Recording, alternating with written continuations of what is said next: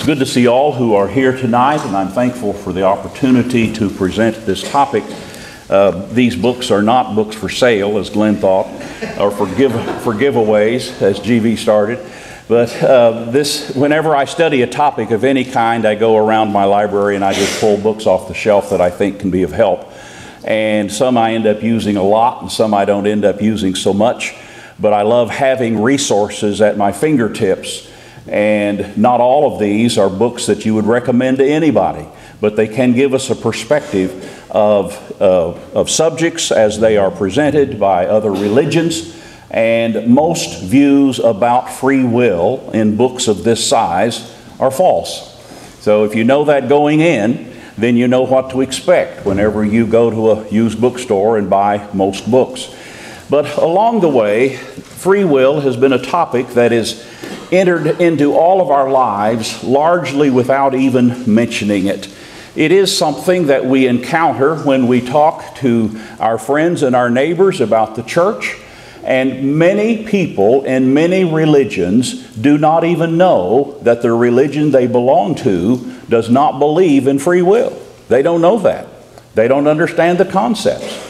So when we are talking to someone about these concepts, we need to be very careful when we have knowledge of something like this, that we say, oh, your church believes this. They may not and probably would not know this. Now, here's where we're going to go. This is kind of an executive summary, if you will. Free will is an important concept in other topics other than religion. It's an important concept in philosophy and physics, and we're going to delve into that world for just a little bit. It is also a concept that the Bible does present. It does present the concept of free will for mankind, and always has, whether in the garden, whether for Israel, or whether for us today. And it is false doctrine to teach otherwise. Now, understanding and application issues are something that I want to get to in our time together, examining the statements of, I know God has a plan for me, and everything happens for a reason. So this is how something that was started decades, centuries ago, ends up having an effect upon our very lives and our very understandings of things today. And again, we may not even realize it. This is a subject about which there are ancient divisions. In August 28th of 1645, King Vladislav IV convened the Conference of Thorn, and he tried to seek reunion between 26 Catholic, 28 Lutheran, and 24 Calvinist theologians, and they discussed things through November, but it says no satisfying theological fusion was achieved. Well, 375 years later, there has been no satisfying theological fusion between such groups, nor will there be before the Lord returns. Free will is just one of the topics that divides those groups that met in 1645, and it continues to be a dividing topic today for many religions. However, replacing one set of false views with another set of false views is still false teaching.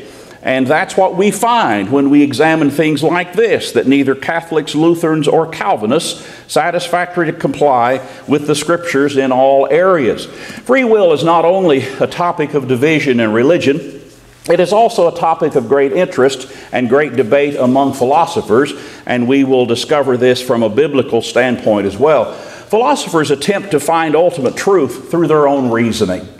They do not want anything to do with God. They want to ignore God. They want to ignore the existence of God. They do not want to use the Bible at all as a guide. And so they seek, by their own reasoning, to come up with all kinds of truths. And they're trying to get to ultimate truth through their own mental capability and their own reasoning. It's a fascinating process. If you've ever read a book on philosophy or taken a class on that, as many of our students will in college, there are many who have taken classes on philosophy of one kind or another. And these are usually godless classes, and that is intentionally so. This is just one small book. Fisher, Kane, Paraboom, and Vargas present their views on the subject of free will. And in that, they use terms like moral responsibility and determinism. these become very important words in the pursuit of the knowledge of philosophy as it refers to free will. And free will is presumed to be a kind of power or ability to make decisions of the sort for which one can be morally responsible. All right? Morally responsible is also defined and understood as being a type or status connected to judgments and or practices of moral praise or blame. Now, they allow each culture to define what all of this means. Determinism is a very important word in all of this with philosophy because it's understood as the thesis that at any time the universe has exactly one possible future and only one possible future. Something is deterministic if there is no other choice, no other outcome available. Now, philosophers, thinking on the grand scale of things, have thought this. If that is then true for the universe, what about the inhabitants of the universe? And if there's only one possible outcome for the universe, what about for us?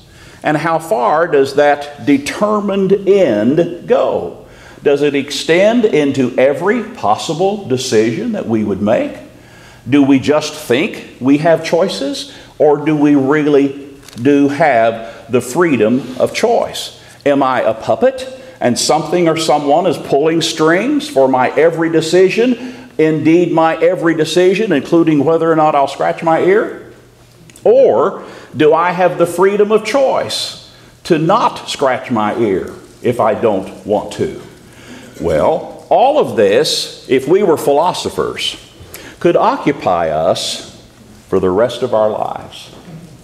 And understand that such musings do occupy individuals of great intelligence over something no more important than whether or not I have the right to scratch my ear. Now, additional thoughts introduced in philosophy. There is the compatibility issue. Can we possibly have free will and exist in a universe that is deterministic? Everything's determined for the universe in the end, but can we have free will in the meantime? This is called the compatibility issue. So compatibilists think free will is compatible with the world being deterministic. Incompatibilists think free will is incompatible with the world being deterministic.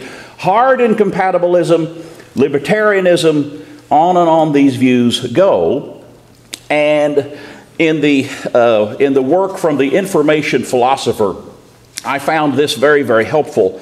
The problem of free will has been intimately connected with the problem and the question of moral responsibility. Most ancient thinkers on this problem were trying to show that we as humans do have control over our decisions, that our actions depend on us, and that they are not predetermined by fate, by arbitrary gods, by logical necessity, or by a natural causal determination.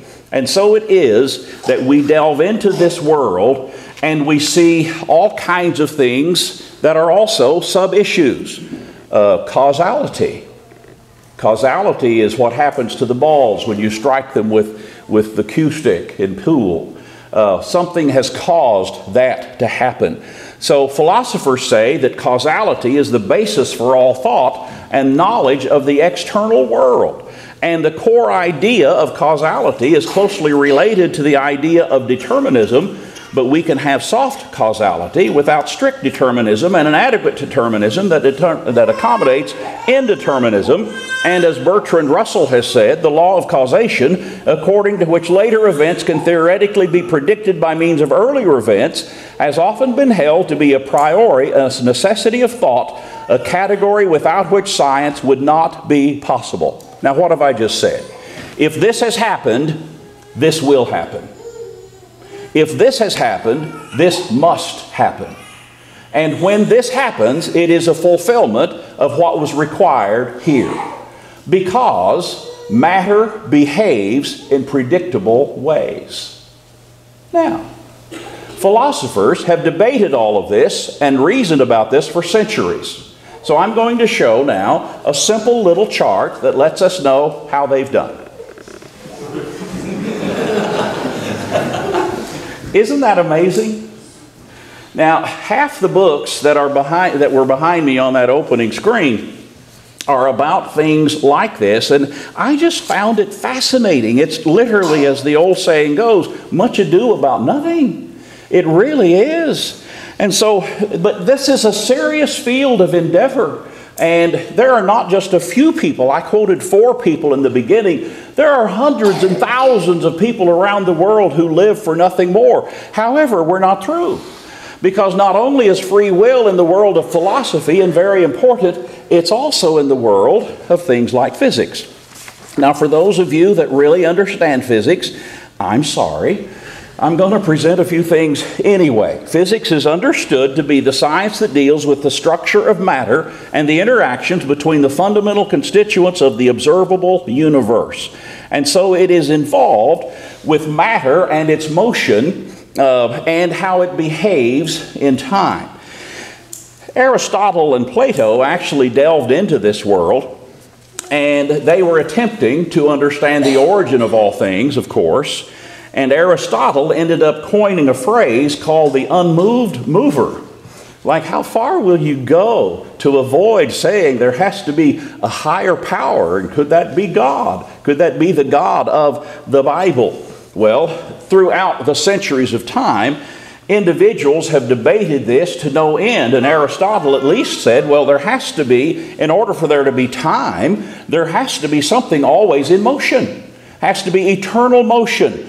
And there has to then be an immaterial mover of that in order for that motion to be produced, and hence that is the unmoved mover. He said these 2 items are minimally necessary, Aristotle argues, for there to always be change and for there to always be time.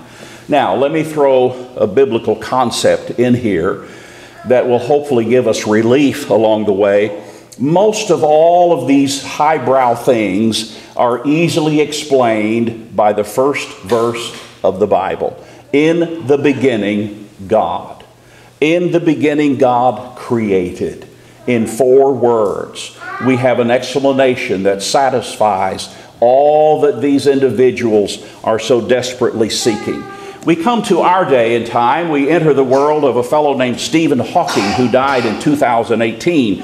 And he was an English theoretical physicist whose theory of exploding black holes drew upon both relativity theory and quantum mechanics, and he also worked with space-time singularities. You may have read all of his works. You may not. However, one of the last things that he did was produce a television show. And he attempted to make simple the complex concepts of physics. One of his shows was about free will, which I found very interesting. So he was very physically disabled, and he had scripted all of this, some for him to present through his computer voice, and some for the narrator to present on his behalf. And so Hawking said, looking back, I certainly made the choice to be a physicist, and I certainly feel like I have free will, because free will is what we call the complex physics that happens when we decide. So he's saying it's nothing more than the movement, action or reaction of matter. The narrator says, in short, the brain is responsible for not only the reality we perceive, but for our emotion and meaning too. Love and honor, right and wrong, are part of the universe we create in our minds, just as a table, a planet, or a galaxy. It's pretty remarkable to think that our brains, which are essentially a collection of particles working to the laws of physics, have this wonderful ability to not only perceive reality, but to give it meaning too. The meaning of life is what you choose it to be, Hawking says. Personally, I like to think that it is every one of us that gives meaning to the universe. We are, as cosmologist Carl Sagan once said, the universe contemplating itself. Hawking says meaning can only ever exist within the confines of the human mind, and in this way the meaning of life is not somewhere out there, but right between our ears. In many ways, this makes us the lords of creation. Well, interestingly, whenever he says the meaning of life is what we choose it to be, he's ignoring the possibility of God. And that is very close to the well-reasoned nonsense that the Apostle Paul encountered whenever he was at Athens, if you recall, from Acts chapter 17. Now, in this particular account, we find Paul encountering the Stoics. And the Stoics were among leading philosophers of the day, and they are actually given credit for the reasoning that led to the first determinism concepts. So these were cutting-edge concepts in the days of the Stoics, after they debated them for several hundred years, and in the days of the Apostle Paul. So when he encounters these philosophers, he addressed them, addressing their main beliefs. He quoted from their scholars to show that what they believed was wrong. He corrected their errors, and he pointed them in the direction of God's truths in Jesus Christ. And it's very interesting to lay side by side what Paul said with what the Stoics and Epicureans believed, and see how quickly and artfully he just dismissed it. In negotiating terms, you might say he just wiped that off the table. He did not give them a chance to have credit of wisdom for what they were debating and discussing and what they believed. He says, I proclaim to you the God you worship without knowing, God who made the world and everything in it. A simple sentence for us to read, something for us to understand in faith, totally against what the Stoics believe. But here Paul is saying, God who made the world and everything in it, since he is Lord of heaven and earth, does not dwell in temples made with hands. They were surrounded by idols. Paul also said he gives to all life, breath, and all things. He also said as humans, we're all alike. We've been made of one blood. Verse 26. Now this just devastated everything that those philosophers believed, because typical of philosophers, this must cause this, which must cause this, which must cause this. This is predicted by this, which is predicted by this, which is predicted by this.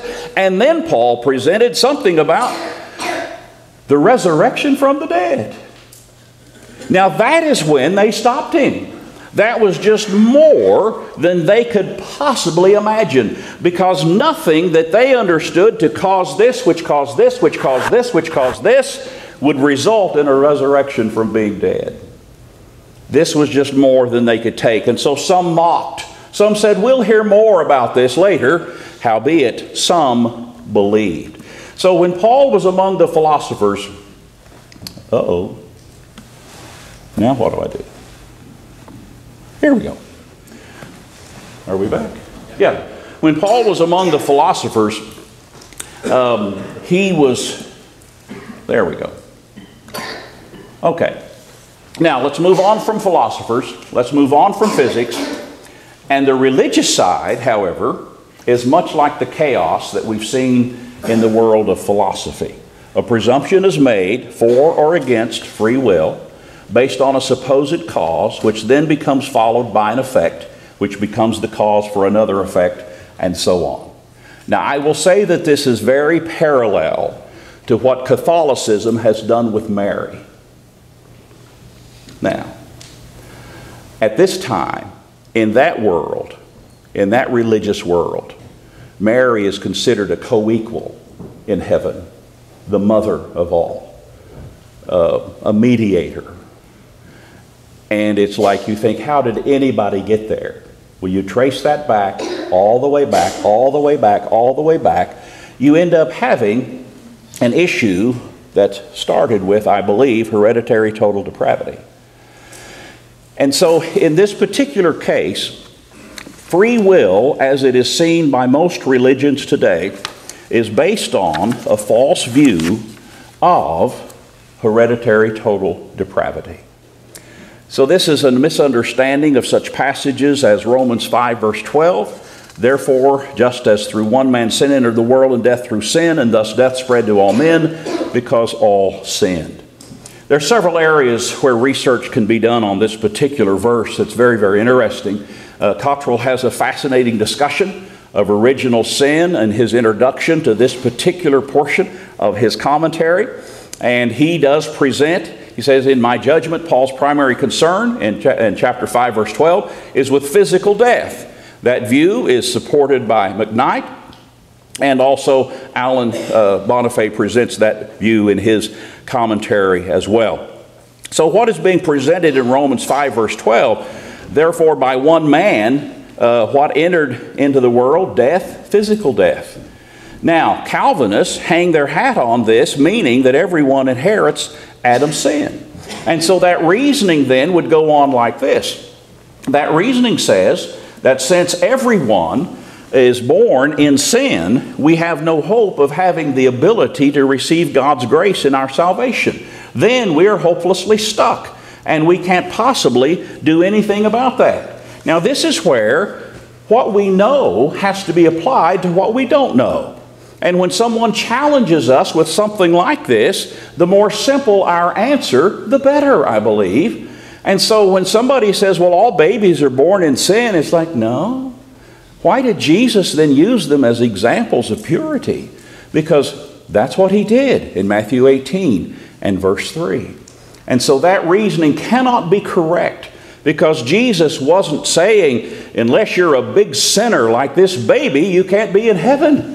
No, that's not what he's saying at all. Calvinists also support their false reasoning with Ephesians 2, 8 through 9, which says, for by grace you've been saved through faith, and that not of yourselves, it is the gift of God, not of works, lest anyone should boast. And so at issue there is what is the gift that is given. And so the gift that is given has to do with the salvation that is ours in Christ Jesus upon our obedience. And so this verse is not teaching, though, universal salvation, as Glenn Osborne writes, for all men. It is merely stating salvation by grace is offered to all men. If we interpret it incorrectly, we would presume that faith is the gift from God. And therefore, of course, it cannot be within our will to ever seek faith. However, the Bible says in Romans 10:17, faith comes by hearing, and hearing by the Word of God. So once again, we know how to respond to something like this when such an argument is made before us. Now, in the world of religion, we do have religious determinists who just simply add to the confusion in all of this. And it goes something like this. Because God knows all things, past, present, and future, therefore, he must cause all things, right down to directing the smallest decisions in my life. If I do right, it means God has directed that.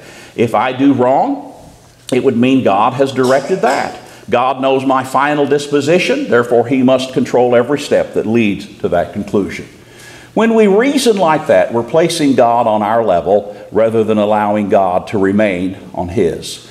And so we are not God. He is all-knowing. He is all-powerful. And that is not who we are. And we will never, with our reasoning, no matter how long we might try, will discover God's plan for salvation through our own intellect. And that's what Paul addressed with our brothers at Corinth in 1 Corinthians chapter 1. The Greeks seek after wisdom. They're not going to come upon God's plan, that no flesh should glory in his presence. 1 Corinthians 1 and verse 29. And so it is, whenever we look to see what the Scriptures say about God, they tell us, for my thoughts are not your thoughts, Isaiah 55, nor are my ways your ways my ways, says the Lord. For as the heavens are higher than the earth, so are my ways higher than your ways, and my thoughts than your thoughts. So when the Lord addressed Job, he said, shall the one who contends with the Almighty correct him? Job chapter 40, verses 1 through 2. God asked Job some questions. Can you lift up your voice to the clouds that an abundance of water may cover you? Can you send out lightnings that they may go and say to you, here we are? Who has put wisdom in the mind, or who has given understanding to the heart? Who can number the clouds by wisdom? Or who can pour out the bottles of heaven when the dust hardens in clumps and the clods cling together? Indeed, we cannot. And so it is that Job answered the Lord and said, behold, I am vile. What shall I answer you? I lay my hand over my mouth. Well, the concept of will does exist in God and in man. Schaeffer says that will is that faculty in a rational conscious being by which he has power to choose a course of action and continue in it. Choices is the concept of will. God's will is the standard with which to measure all that is esteemed right in motive, design, and execution. Man's highest end is realized when he conforms to God's will. Even Christ came not to do his own will, but only the will of the Father. There's nothing higher for man than to find and to do the will of God. And so there are multiple views on the will of man, one of them having to do with Calvinism, the other commonly called a view that is Arminian, and that has to do with the teachings of Jacobus Arminius. And he was an individual who lived in the 1500s, and he rejected Calvinism. And he rejected their doctrine of predestination. And his teachings influenced Methodism and continue to this day. He did view that God's sovereignty and man's free will are and can be compatible. Well, we find in the Scriptures that God does have a will. God the Father has a will. That's what's referred to in Luke 22 when Jesus said, "Not my will, but yours be done." The will of man is likewise acknowledged in Scripture as indeed the will of the Holy Spirit. And so one particular passage, Daniel chapter 11 verse 3, says, "A mighty king will arise, and he will rule with great authority and do as he pleases." Now that's free will in action, when someone can do as he or she pleases. So there are a couple of mentions of the phrase free will in the Scriptures. One in the New Testament, Philemon verse 14, and also Leviticus chapter 1 and verse 3, where again, these are choices that someone can make. Now in the 1500s, there was a huge change in the concept, the understanding of the concept of free will. This has to do with the reformers of Martin Luther and John Calvin and Desiderius Erasmus. They were Catholics, each of them, and yet they were very troubled with a lot of the practices that were within these religions. And of the three, only Erasmus never left the Catholic Church. And the tipping point for Martin Luther has to do with indulgences. Now, the selling of an indulgence was the exchange of money or service for the forgiveness of a number of sins or for the release of a loved one from purgatory. And you may think, what? What is this talking about? Well, if so-and-so passes away, the presumption was that they would end up in purgatory, this in-between place. And if you wanted them to get out of purgatory and go to the place of the redeemed, then pay up. Pay up. Or do up. Do some good work for which you are told what to do. Well, this started before the Crusades, but it was popularized in 1095, 500 years before Luther, when Pope Urban II remitted all penance of persons who participated in the Crusades. Now, the Crusades was Catholicism and those nations that the Pope controlled fighting against the Muslims. That's what the Crusades were all about. So if you were a Catholic, the Pope guaranteed if you go fight against the Muslims in these Crusades, you've got a ticket to heaven. And you can also do anything you want as you're going to battle, and you will be forgiven. Now, you read about those Crusades sometime. They were pretty bad. Just really, really horrible behavior on the part of so many. Well, later, indulgences were also offered to those who couldn't go on the Crusades, but were willing to pay money, contributions to the effort instead. So this is the history of indulgences. And in Martin Luther's time, there was a huge campaign to sell indulgences to raise money for the remodeling of St. Peter's Basilica. And for those who have been to Rome, you may have toured this very place. And that's what was going on where Luther lived. And there were very convincing salespeople, priests, selling these indulgences. Luther's response was to come up with 95 challenges to Catholicism regarding indulgences. And in fact, the word indulgence is used some 45 times in his 95 theses. And he was just fed up. And so he wrote all of this, and he put it on the church door, which is presumed to be kind of a community bulletin board. And it was duplicated and spread all over. And it was very quickly seen by everyone, including the higher-ups within Catholicism. Here's an excerpt from these. They preach only human doctrines who say that as soon as the money clinks into the money chest, the soul flies out of purgatory. It is certain that when money clinks in the money chest, greed and avarice can be increased, but when the church intercedes, the result is in the hands of God alone. Remember, in the 1500s, you dared rebel against Catholicism, you could be burned at the stake. And that happened in the name of religion many, many times. And so as soon as things like this was done by Luther and others, they were really in danger of losing their lives over their protests. Well, Luther then developed more thoughts on this particular matter. I would say he jumped from the frying pan into the fire, because what he was attempting to say is that faith is the basis for salvation and not works, meaning those indulgences. But he went on from that to be more and more enthralled with faith alone, including adding a word to his translation of Romans chapter 3 and verse 28. And all of that eventually led to grace alone through faith alone, as is believed by many around the world. Now, there were three individuals that are active during this period of time: Luther and Calvin and Erasmus. There was a denial of free will in the cases of Luther and Calvin, and they found those scriptures that they could twist to mean that, and as a consequence, they believed man is predestined before his birth to eternal punishment or reward in such fashion that he can never have had any real free power over his own fate.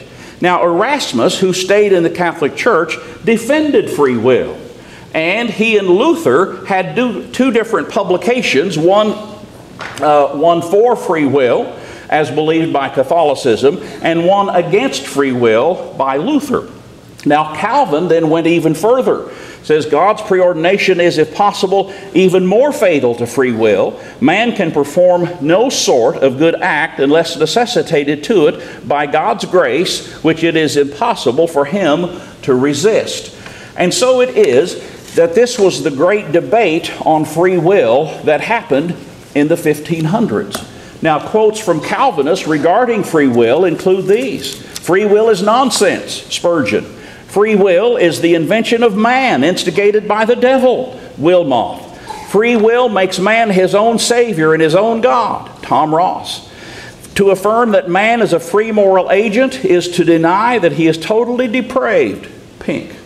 And so it is that you have all of these individuals taking a false concept and adding to it to create more false concepts. Now, I mentioned the fellow before that did believe in free will and the sovereignty of God, and that he had influenced those who were members of the Methodist Church in those days. I found this quote by Adam Clarke, which he died in 1832, but various sayings of his were collected into a work, Christian Theology, by his friends and published in 1835. And so this is what he has to say about this. "There has been much spoken against the doctrine of what is called free will by persons who seem not to have understood the term. Will is a free principle. Free will is absurd as bound will. If it is not will, it is not will if it be not free. And if it be bound, it is no will. Volition is essential to the being of the soul and to all rational and intellectual beings. This is the most essential discrimination between matter and spirit. Matter can have no choice. Spirit has. God uniformly treats man as a free agent, and on this principle the whole of divine revelation is constructed, as is also the doctrine of future rewards and punishment. If a man be forced to believe, he believes not at all. It is the forcing power that believes, not the machine forced. If he be forced to obey, it is the forcing power that obeys, and he as a machine shows only the effect of this irresistible force. If a man be incapable of willing good and willing evil, he is incapable of being saved as a rational being. And if he acts only under an overwhelming compulsion, he is as incapable as being damned. In short, the doctor reduces him either to a punctum stans by which the vis inertia is incapable of being moved, but as acted upon by foreign influence, or as an intellectual being to non-entity. And at the end of this, he says, putting forth the hand, To receive the alms of benevolent man can never be considered a purchase price for the bounty bestowed. Forever shall that word stand true in all its parts. Christ is the author of eternal salvation to all them that obey him. And so we have, in the days of the Reformers, a rebellion against Catholicism and the development of new doctrine. And that new doctrine includes those who say man is so caught up in sin that he cannot, because of his inherited state, ever have any awareness of how to escape that sin. Therefore, God has to work some special miracle in his life in order for him to ever have salvation. Or, further, God has chosen from the beginning of time who is saved and who's not. And regardless of whether anyone understands that or not, if you're saved, you're saved. And if you're lost, you're lost. And there's nothing you can do about it. Either way, you don't have any choice in the matter. Now, into this world come the time of the restorers. What did they want to do? Well, they wanted to speak where the Bible speaks. They wanted to be silent where the Bible is silent. They were, as a group, Calvinists. That's what they had always believed. That was the rule of the day for people like Thomas and Alexander Campbell, Barton W. Stone, Walter Scott, Raccoon John Smith. They believed in and practiced and debated about the confessions of faith that included the denial of free will. Now, the Westminster Confession of Faith was one of these, and an excerpt of that says that a man is unable by his own strength either to convert himself or to prepare himself for that conversion. Now, that is what these individuals that we know and think kindly toward believed, and this is what they had to overcome in order to restore New Testament Christianity. Now, there are many stories given in the Restoration era books that are just fascinating to read about the journey that individuals took. A more modern version of that is A Muscle and a Shovel by Shank. But in the ancient days of the Restoration time, Barton W. Stone wrote about himself in about 1801. And he said, I at that time believed and taught that mankind were so totally depraved that they could do nothing acceptable to God till his Spirit, by some physical, almighty, and mysterious power, had quickened, enlightened, and regenerated the heart, and thus prepared the sinner to believe in Jesus for salvation. That's where he was. But he said, wearied with the works and doctrines of men and distrustful of their influence, I made my Bible my constant companion. I honestly, earnestly, and prayerfully sought for the truth, determined to buy it at a sacrifice of everything else. And from this state of perplexity, I was relieved by the precious Word of God. And so he did, in constant, diligent searching, find the truths that God has written all that is necessary for individuals to believe about the Christ in Matthew, Mark, and Luke and John, and that believing ye might have life in his name. And so early on, Barton W. Stone writes these words, let me speak when I shall be lying under the clods of the grave. Calvinism is among the heaviest clogs on Christianity in the world. It is a dark mountain between heaven and earth, and amongst the most discouraging hindrances to sinners from seeking the kingdom of God, and engenders bondage and gloominess in the saints. Its influence is felt throughout the whole Christian world, even where it is least suspected. Its first link is total depravity. And so it is the first link to depravity.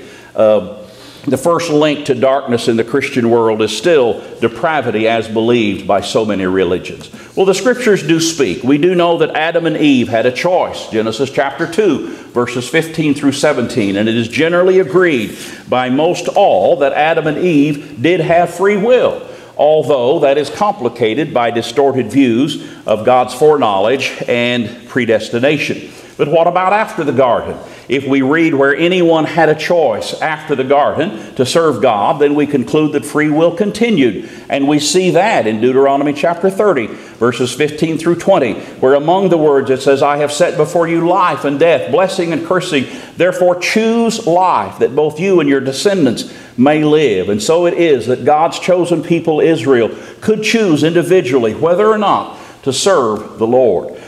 In the New Testament times, we find so many whoever or whosoever will type statements. Matthew 10:32, whoever confesses me, whoever does the will. Matthew 12:50, Acts 2:21, whoever calls on the name of the Lord shall be saved. But in every nation, whoever fears him and works righteousness is accepted by him. Acts 10 and verse 35. And these are verses where who can be saved is not limited in any way, and all are given the choice. Now, one of the passages that is much misunderstood is Romans chapter 8, verses 28 through 30. And this has to do with whether or not we are predestined to be saved or lost individually, or there is a system that allows salvation. And so when Alan comments on this, he says that he was talking to salvation of a class of people, those who would choose of their own free will to believe in Christ, to repent of their sins, to confess their faith in Christ as God's Son, and to be immersed in water, baptized for the remission of their sins. God predestined the way of salvation. Specifically, He predestined that those He had foreknown or approved of beforehand by virtue of their free choice to be in Christ would be conformed to the image of His Son. Now, with all of that said, yes, we do have free will. However, there are limits. There are limits to our free will, and we need to understand that there are limits to that because God gives us free will, and yet He gives us some limits. We can't fly. We can't see heaven. We can't see hell. We can't see the Hadean realm. We cannot see God, the Father, Son, or Holy Spirit. We can't see the angels of God or Satan doing their work. We cannot create something out of nothing. We cannot travel through time or walk through walls. We cannot start or stop the rain. We cannot answer the questions that God asked Job. We cannot see ahead in time. We cannot accurately see the past. We cannot know anyone's heart. We cannot on our own forgive our own sins or those of anyone else. But we can, according to the Scriptures, work out our own salvation with fear and trembling. And we can know the will of the Lord, and we can decide whether or not to obey. Now, the reason we have free will is because God allows it. Our free will is a gift from God. And we are responsible for our own decisions within His will, and we cannot blame God for being the righteous judge of all mankind, Ecclesiastes 12 and verse 14. Now, I want to look rather hurriedly at a few examples of modern examples of the denial of free will. The first of these is, I know God has a plan for me. Now, this is seen and heard so many times. Here are some nice plaques, nice sayings, nice images. Whenever you do not understand what's happening in your life, just close your eyes, take a deep breath, and say, God, I know it is your plan. Just help me through it. You may not see it at the time, but God knows what He's doing. It's not random. It's a part of His plan. Dare to trust Him, Joel Osteen says. You are where God wants you to be at this very moment. Every experience is part of His divine plan. Here's another. I know the plans I have for you, declares the Lord. Plans to prosper you, not to harm you. Plans to give you hope in a future. Jeremiah 29, verse 11. There's a verse that goes with that. But the problem is that verse is not for individuals. That verse is for Judah. It's for all of Judah. And in the contextual setting of Jeremiah 29, verses 10 through 14, when 70 years are completed for Babylon, I will visit you, I fulfill you to my promise, and bring you back to this place. For I know the plans I have you, declares the Lord, plans for welfare, not for evil, to give you a future and a hope. Then you will call upon me and come and pray to me, and I will hear you, and so forth. This is to the nation of Judah, not to any one person. So when someone says, God has a plan for me, I think we can respond, yeah, it's the same plan He has for me. It's the same plan He has for everybody around the world. God is not willing that anyone should perish, 2 Peter 3, verse 9. He desires all men to be saved, 1 Timothy 2, verse 4. It's the same plan for all. So when someone says, God has a plan for me, what are they saying? I don't have any choice in that matter. I'm deterministic, and I have no choice other than to do what God had me to do. I know I ran into that wall. God has a plan for me. I know I hit my wife. God has a plan for me. I know I hurt my child. God has a plan for me. Doesn't ring so true when you take it to those places, does it? But when something happens to us in life, instead of saying, did any of my choices contribute to this? A lot of times we blame God. God has a plan for me. Another companion statement, everything happens for a reason. This presumes a deterministic checklist. There must be no other alternative for me than to experience what I'm experiencing, since everything happens for a reason. So if this was a bad thing, that's what God wanted to happen in my life. And I'm sure God will use it for something better. Someday everything will make perfect sense. So for now, laugh at the confusion, smile through the tears, be strong, and keep reminding yourself that everything happens for a reason. But perhaps the reason is you're stupid and make bad choices.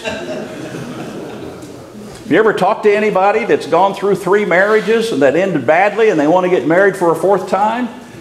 God has a plan for me. Everything happens for a reason. Don't get married again. You've already proven it doesn't work well for you. Oh, but God has... Really? But that's what people think. And that is the evangelical tool today, that we must find what God's will is so we can make the choice that He wants us to make of where to go to school, of what car to buy, of where to live, on and on and on and on. And it's a turmoil life for individuals seeking God's will. The fact is, life happens. Ecclesiastes 9 verse 11, time and chance happen to them all. Life happens. There is such a thing as being in a good place at a good time. You ever walked along and found a $5 bill, or more or less? Ooh, right place, right time. God put that there. No, right place, right time. Did God put it there? We would not know. Understand that very, very clearly. The age of miracles has ceased. And when someone starts delving into these areas and say, God spoke to me, I heard somebody cough. That's a message from God. Oh, the dog barked. A car went by, it was red. I caught a fish. No. Time and chance happens to everyone. How do we make decisions? Well, we acknowledge God's will. Lord willing, James 4 teaches us. Yes, we're to pray about everything, including prayer for wisdom. And do we then expect a miracle? That ship has sailed. That time is no more. And there are